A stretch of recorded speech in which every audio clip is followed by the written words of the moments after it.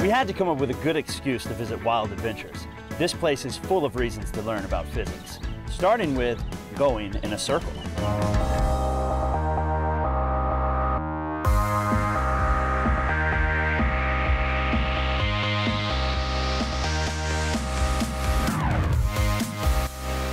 What if I'm moving in a circle on this ride at a constant speed? How am I accelerating? Anytime an object is traveling in a circular path, it is accelerating because its direction is constantly changing. Now remember, velocity is a vector. It has magnitude and direction. If either changes, velocity changes. And acceleration is defined as a change in velocity. Let me show you an example. You ever wonder why you can swing a bucket of water like this and the water doesn't spill out? It's because of centripetal force. It's a word that means center seeking, and it's written F sub c. Centripetal force is any force that makes an object move in a circle. There's more than one kind of centripetal force: friction, tension, the normal force, or gravity. And any of these can act as centripetal forces if they cause the object to move in a circle.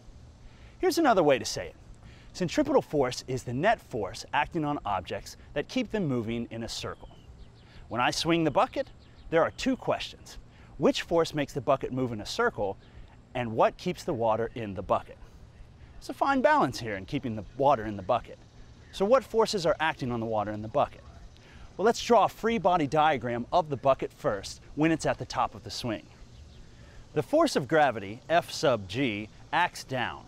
Tension, F sub t, acts down on the bucket as well. The force of gravity will act down regardless, but the tension force will always act toward the center of the circle. In this example, the tension force and the force of gravity create the net force, and together they make the bucket seek the center of the circle through the centripetal force. In a free body diagram, you don't write centripetal force per se. You write in the specific force or forces causing the centripetal motion, in this case, gravity and tension. So what forces make up the centripetal force when the bucket is at the bottom of the loop? You can see that the tension force still acts towards the center, and gravity continues to act down toward the earth. So what keeps the water in the bucket? It's the normal force of the bucket on the water's inertia. Tension keeps the bucket moving in a circle. The water within the bucket experiences the normal force from the bottom. This force keeps the water moving in a circle. If we were in the middle of space and there was no gravity, the water would still stay in the bucket as it was swinging in a circle, thanks to the normal force. And what force keeps the bucket going in a circle? Well, that's easy. It's the tension of the rope. Okay, what if there's no rope? For example, what force keeps a satellite orbiting the Earth? It's gravity that pulls the satellite toward Earth and keeps it in orbit, so the centripetal force is Earth's gravity. It's the tether that keeps the satellite orbiting around a central point instead of flying off into space. But keep in mind, it has to be going at a certain velocity to stay in orbit. If the satellite slows, it will give way to Earth's gravity and fall to Earth. So let's take a few circles around this track. The only difference between this and the bucket of water swinging in circles, the bucket of water swings in vertical circles. The circle we're traveling in here is horizontal. But the good news is the same principles apply. So based on that, what forces keep this cart moving around the circular track? Frictional force is at work helping the tires grip the track and keeping the cart in a circular path. Vertical forces on the cart cancel out. The cart is center seeking, only in the horizontal direction. And how about when you make a sharp right turn and your body is slammed up against the left side of the car? What causes that? Is it centrifugal force? Absolutely not. Turns out centrifugal force is not a force at all. The real reason is explained by Newton's first law. Just like the water in the bucket, your body wants to stay in the same motion, except the go-kart is turning to the right. Your body is resisting the change of the circular motion and wants to continue in a straight line. That's inertia. So the force you feel is the car running into you as it seeks the center of the circular path in which it is traveling. Okay, so let's go back to our rotating bucket of water. We know why the water stays in the bucket. It's experiencing uniform circular motion. That's when an object moves in a circular path at a constant speed. Now, what do you think will happen to the bucket if I were to let go of the rope? What direction will the bucket move? The bucket's velocity is called tangential velocity, V sub capital T, because if tension lets up at any given moment, the object flies in a straight line that's tangent to the circle.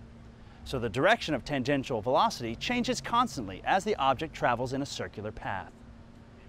To measure how long it takes for the object to go in a full circle, that's called its period of revolution, capital T, or simply the period measured in seconds. Let's go to another ride. Recall from another segment that velocity is a vector quantity. It has direction and magnitude.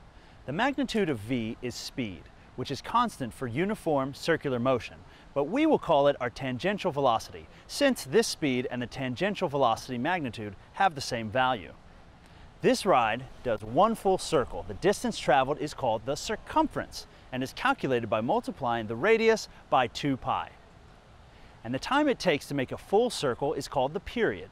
You write that as capital T.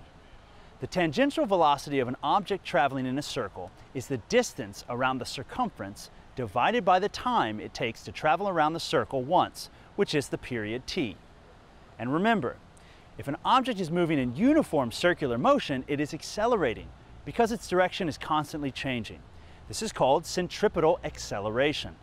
Centripetal acceleration is equal to the tangential velocity squared divided by the radius of the circle that the object traces out.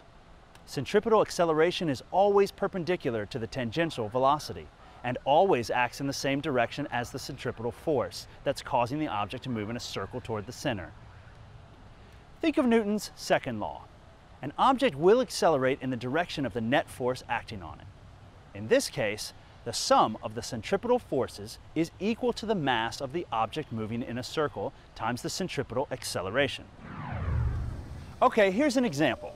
Imagine you're riding a roller coaster through the bottom of a circular loop.